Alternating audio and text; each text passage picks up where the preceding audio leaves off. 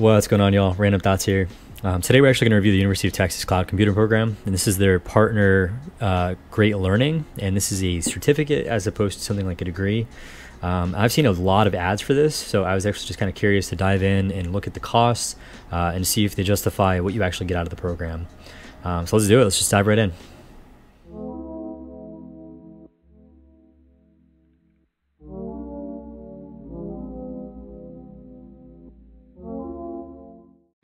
Okay, so we have the postgraduate program in cloud computing.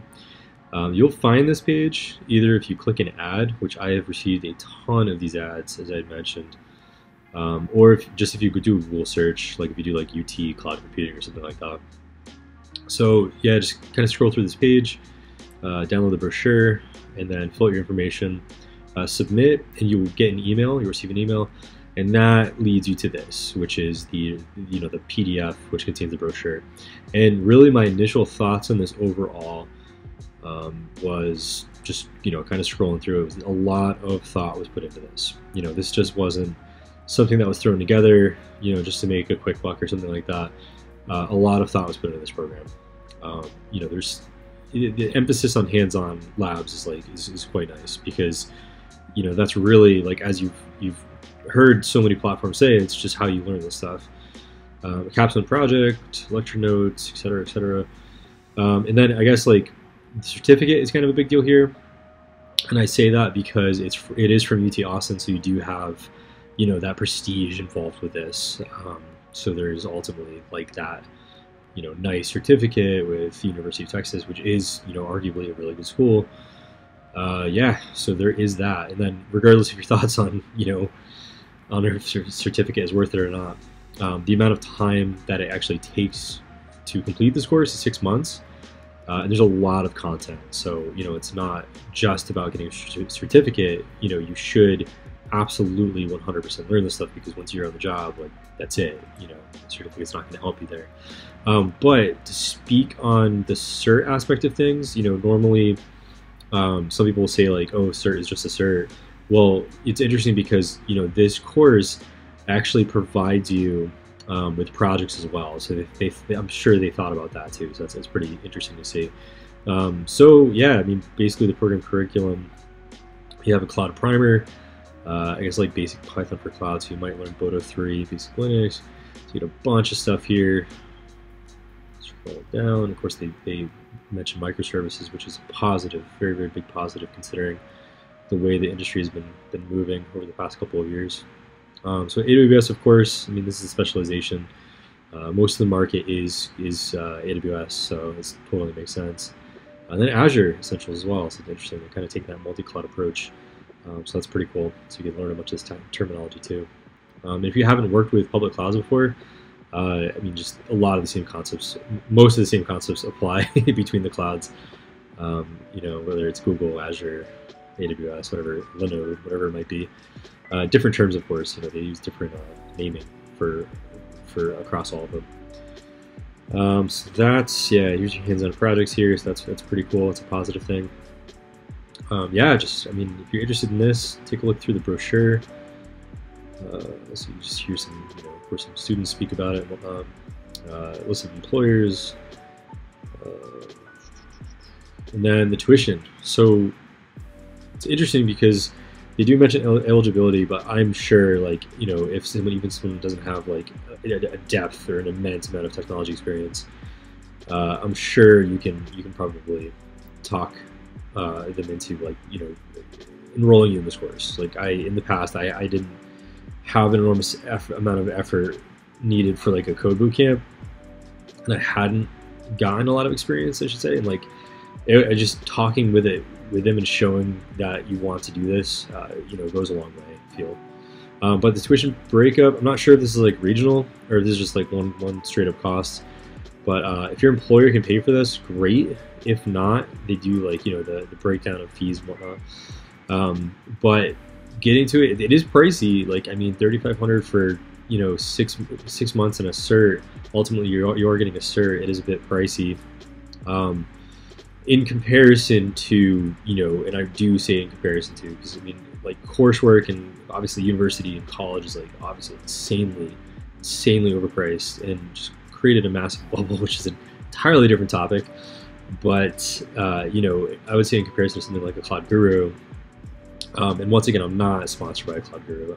I just use the platform, and also used Linux Academy prior to a Cloud Guru, and I'm a huge fan.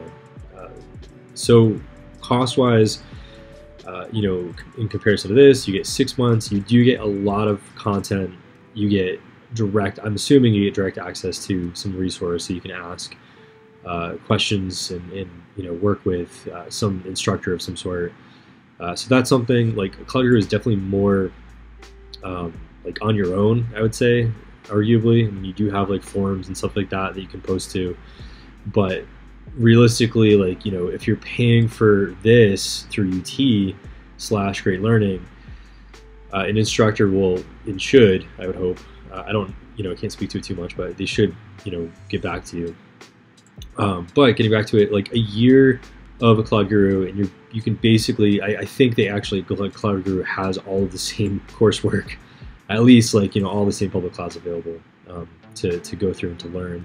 So you get $348 a year, so that's something to keep in mind. It really depends, like, how much time you want to put into this stuff.